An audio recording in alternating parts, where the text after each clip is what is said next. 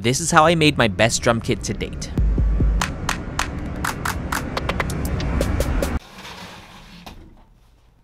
What's up, welcome back to the channel. My name is Servida. I just released my newest drum kit, the Capital Drum Kit Volume 4, and in this video I'm going to show you a behind the scenes on how I made the entire thing. Alright, so let's get into it.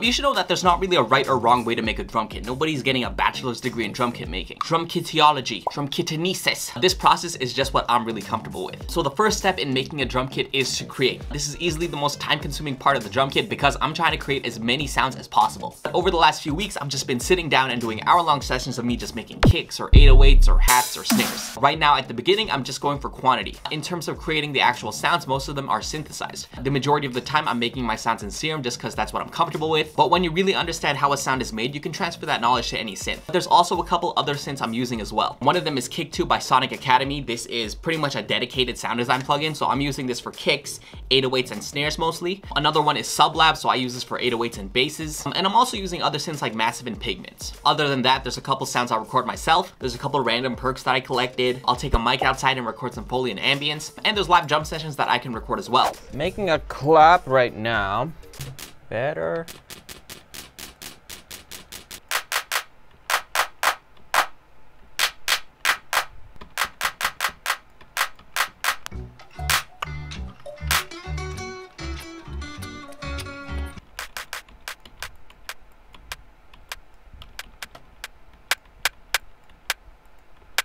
That's a great sounding rim.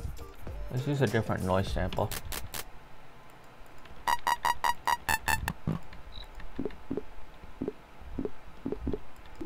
Wait, let's make a percussion loop with this.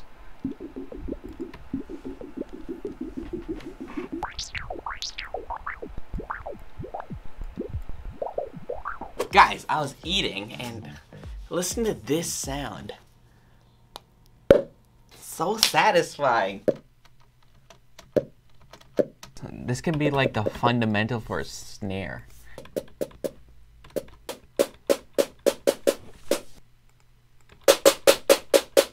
So the workflow that I've been doing now is just loading up a sample and then just make all the drums from scratch and then just kind of make a beat, but there's just that initial part I have to do.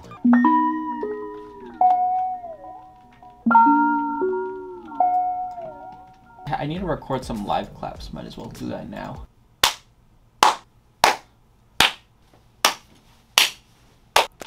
Sounds like somebody's like cracking their knuckles.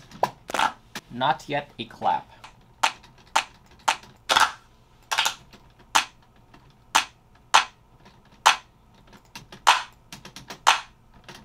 If I boost this frequency, kind of sounds like there's a rim with it now. Yeah, okay, sure. Some quick hi-hats going.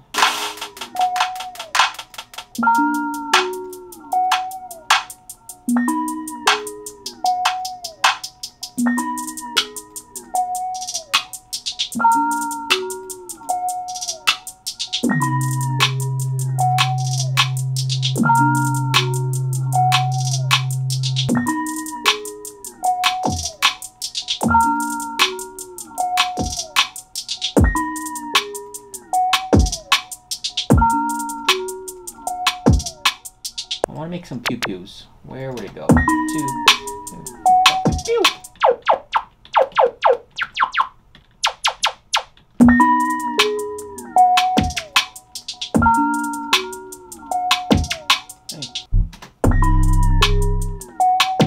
Bit longer.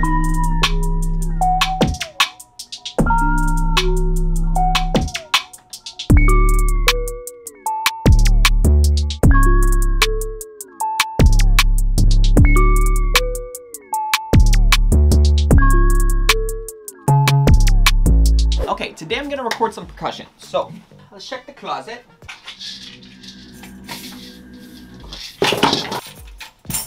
Oh yeah, bongos, I forgot. We'll do some one-shots and then some grooves.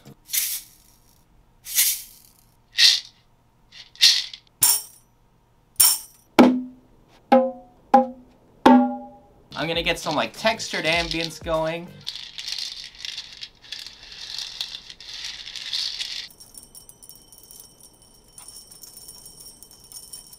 I got Mahjong chips. Definitely potential.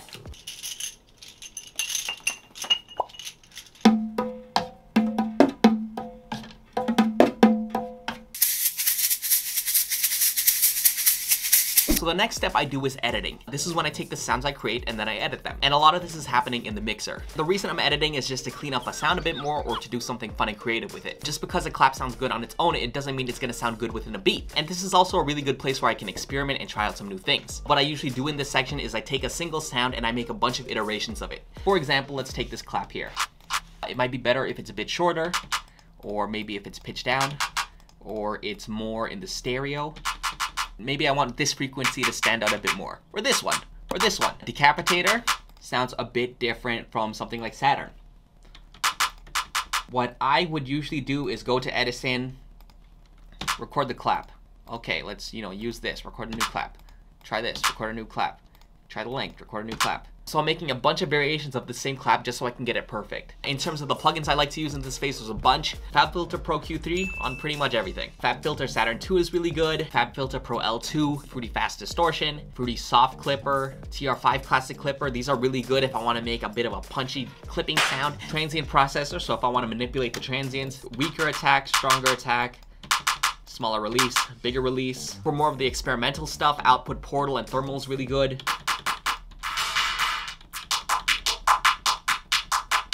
That's weird. Also playing around with the actual piano rolls. I can do something like a slide, layer notes on top of each other, pan them differently, create some rolls, go something with the pitch. It sounds like dubstep now. It's a lot of me just doing whatever comes to mind. Let's make some drill drums. Drill drums. Get a sample. Ocean probably has something, right? 140.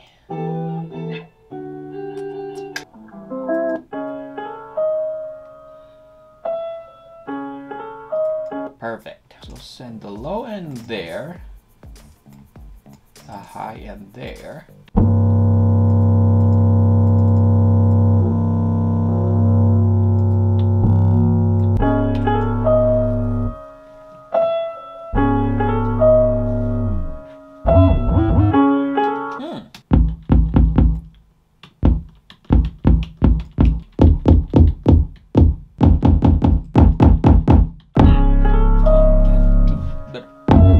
If I remember correctly, the hi-hats kind of sound like a shaker.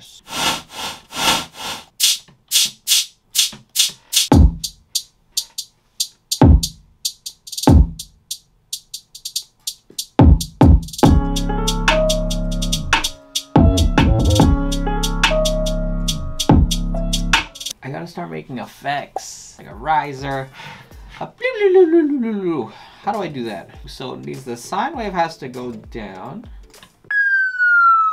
Isn't it just like the level?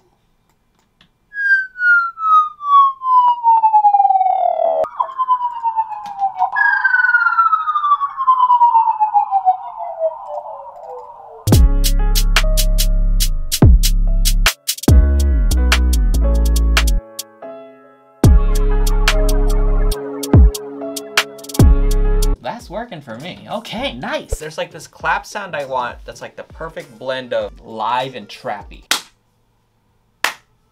You gotta get the ashiness as well.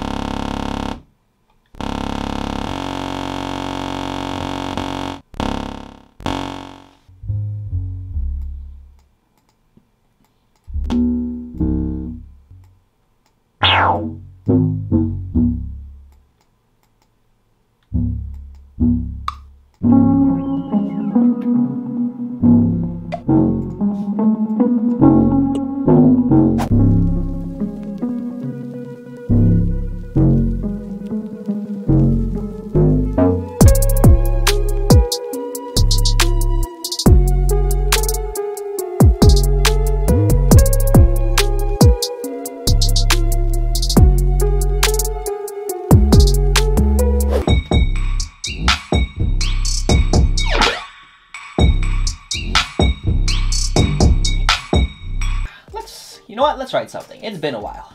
Ooh. Wait. Whoa, wait. What if I put acapellas into the drum kit? Just like a 4-bar thing that you can drag into your beat to know if there's enough space for vocals. That's like a... I always want that when I'm making beats. The bars don't really matter, it's just the flow. I just have to capture the flow. Not bad, Oh, shit. Oh, no. Mess up the microphone. Can I get back in my zone, please? Let's just move this along. Oh, your girl trying to slide you distracting. Consecutive hits, swinging 1,000 on average, the way that I'm batting. Pretty thing Latin, started with chatting and now we just bathing in satin. Mess with the talent, I might just come at your ribs like I'm Marilyn Manson. Woo! I'm getting really excited for this kit now. Today is gonna be a very fun day. We're gonna make some vox. I haven't done gang vocals before, so I wanna do that. So maybe a hey, an a woo. Definitely want more melodic vox. Like a sexy ooh. I want an exhale. Woo! Woo! Hey! Hey! Ooh! Ooh! What I'm gonna do now is simulate a crowd of people. When you're imagining a crowd of people, not everybody is directly in front of the mic like this. Somebody's here. Somebody's here, somebody's here, somebody's here. Also, not everybody has the same voice. Some people have low voices. Some people have high voices. Some people have really annoying voices. So exaggerating and mimicking that is gonna be really important too. Hey! Hey! Hey! Hey! Hey! Hey! Hey! Hey! Hey! Hey! Hey! Yeah, you gotta shut up.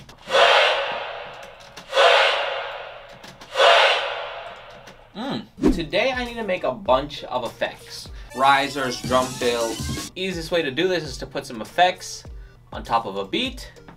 And I don't feel like making beats, so I called for the bat signal for some beats.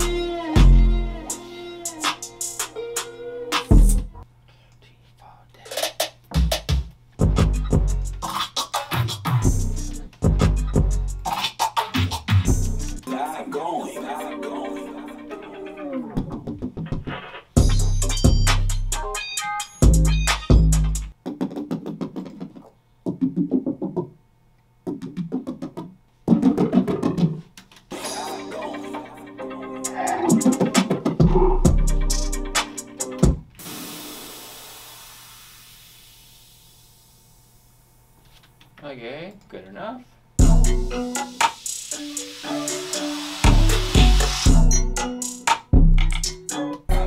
The next step in making the drum kit is to cut it down. I've been making a lot of sounds over the last few months, but now it's time to pick the best of the best. Even if the drum kit is nice and big, it's not really gonna matter if it's just a bunch of filler sounds that nobody's ever gonna use. Alright, so we're nearing the completion of the drum kit. What I have right now is a bunch of sounds, so right now I just need to cut it down. So if I like it, it goes in the cut folder.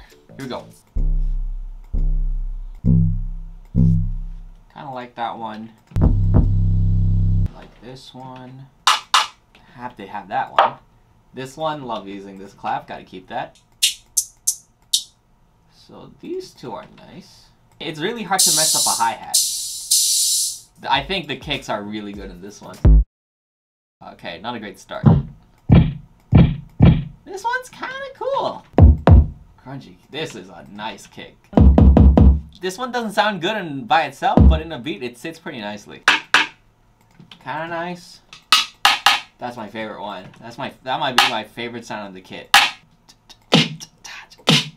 Yeah, that's a good one. I need to process more vocals, better gang claps and melodies, some drum loops. Okay, almost done. And the very last part is just organizing the kit. First, I gotta give a big shout out to this guy Chemix, because he put some ones and zeros in the kit. So when you open it up in FL, it looks super sexy. Also have to give a shout out to I'm Adam, because he did the cover art and this thing looks sexy as hell too. They're kind of matching each other. Come on. Let me show you the process. So we take the sound, we go into Edison. If there's a clicking sound like this, then we have to declick. So it's a lot smoother. Going into the sample properties, just naming it CDK4 analog bass 2. And saving it into the designated folder. That part's pretty easy, we're just renaming stuff. There are some things like perk loops that you have to do a bit more work to. So for example, do the labeling again, but this time I want to sync it to tempo. So I'm gonna type in the tempo here. I'm gonna click tempo sync, and what that does now is whatever tempo you're in right now, it's automatically gonna snap into that grid. So right now, you can see in the bottom one, there is a bit of room because this is 130 and this is 133. Let's say I move it to 120. If I move it in, it's already going to be synced up nice and clean. Might be a little extra there, so I'm going to make sure I remove that in the sample. So this is the worst part. This is the most boring part. If I had an intern, he'd be doing this right now. I gotta just throw it on this kit and then we're pretty much done. Alright, so here's what's in Capital Drum Kit Volume 4. First, we have the backbone of the kit. The 808s, kicks, snares, claps, rims. These are strong, hard, punchy sounds with tons of character. This is gonna be the driving force of your beat, so choose carefully. Then we get to the ear candy. Tons of colorful cymbals, perks, and vox, as well as some tempo sync perk loops and drum fills. Also effects like swells, risers, and ambience. This is where your beat's gonna come to life and really shimmer. Introducing the newest section, acapellas. These are short vocal phrases by yours truly, as well as some of my artist friends. Tons of different flows, so use this as a tool to aid your production process. And I also added some dry vocals in case you want to practice your vocal mixing. Enjoy. Lastly, full stemmed out drum loops in a bunch of different genres. Great if you want to speed up your workflow and get a little head start with your beat making. And of course, I had to add in some of my melodies to give you guys a little bit of inspiration. Yeah, and that's Capital Drum Kit Volume 4.